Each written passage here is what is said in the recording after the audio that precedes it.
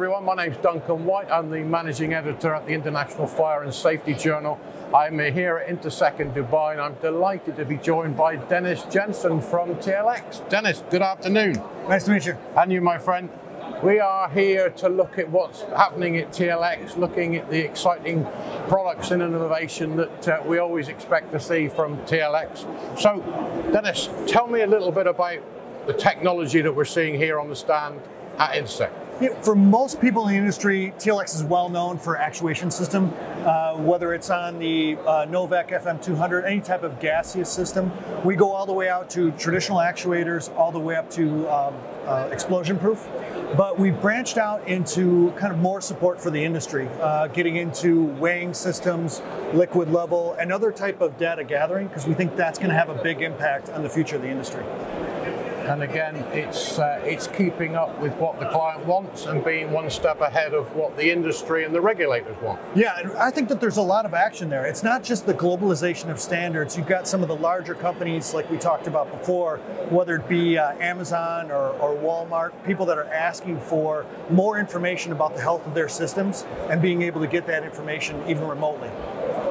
Exciting stuff. And what's the Intersec experience been like for you so far? This show is so important to us. It gives us an opportunity to meet all of our customers in the Middle East, and it's basically reconnecting with old friends. We do have like an 80% market share for our actuators across the OEMs, so it's critical for us to be here. Excellent, and we've been hearing all the way through the show on these 2 days that it's been a great experience for all our clients and partners. In terms of objectives for the Middle East, what are we looking at from TLX to see that progress continuing? The Middle East is so important with the globalization of standards. It's such a huge opportunity. You have all these countries now that are seeing a lot of construction, a lot of new growth, and a lot of these countries are even saying, hey, we not only want advanced fire protection systems for the new buildings, we actually want to retrofit old buildings. So the opportunity for growth in the Middle East is tremendous. And when you add that globalization of standards, there's now another kind of hidden opportunity. As these companies grow, they can adopt new technology, meet standards in other countries, and export. So it could be a big change in the market dynamic in the next 5 to 10 years. Exciting stuff. Yeah. Any projects that you can share with us that you're currently undertaking in the region? Yeah, you know, the biggest things for me when it comes to the new technology, new product development, gets into that sensing and feedback that we talked about. We have weighing systems for CO2 and other gaseous system tanks. We also have a liquid level, basically a way of understanding just what that agent level, what that gas level is in the cylinder. And additionally, we have things like the event recorder.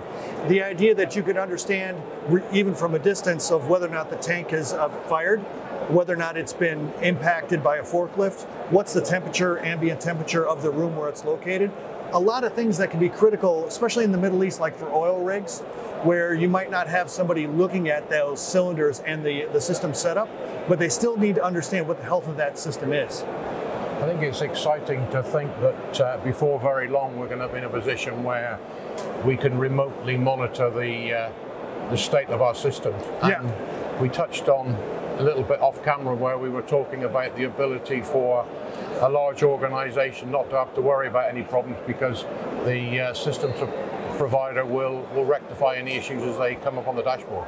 Yeah, and this is what's so exciting for me. It's just that being able to look and say, who is going to be the leader for the industry? Will it be the regulatory bodies that are coming up with standards for remote monitoring? Is it going to be the large OEMs who have already done research and bring out the dashboard that's coupled with all their systems globally? But the one that's really excites me the most is some of the installer system integrator companies. They really want to provide more value, more service to their clients, even on a regional basis. So the idea that they could be collecting data about their systems and then basically on a monthly fee being able to support all their deployments, and they could tell their customer that you don't have to worry of whether or not there's a problem with your system. We'll see it on the dashboard, we'll go and fix it, and then they'll be able to see that that fix has been done.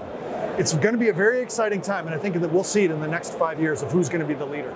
And I think also you're going to get the situation where you're talking about on a local and regional basis. There might be some companies that are happy dealing with a local guy, rather than dealing with a huge conglomerate. So if we can get a situation where both can play an equal part in the market, then everyone's got the opportunity to choose where they want to go. And I think that's where the regulatory bodies could be so important. If they would actually move to set those standards early, it levels the playing ground, where now these regional companies and the large OEMs, they're working toward the same standard, and it should be much more easy for deployment. Exciting stuff. Yeah. So 2023 was a big year for the TLX. 2024 is gearing up for another big year. So in terms of highlights last year and looking forward to this year, what can you tell us? The big thing is we saw rapid growth in our explosion proof, one of the newer products. There's a lot of back and forth. We're actually doing a lot more discussion about what we might get into next. Pressure sensing has been brought up to us as a product that they would like to see add to TLX's portfolio. So we're talking to a lot of customers about what do they really looking for. We want low cost, of course, but what other performance characteristics do they want that they're not currently seeing? And that's the hole that we want to try to fill. That's always what we're looking to do for the future. I mean, we're well known for having supervision years before it was required.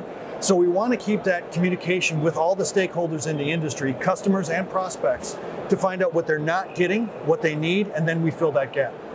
Excellent.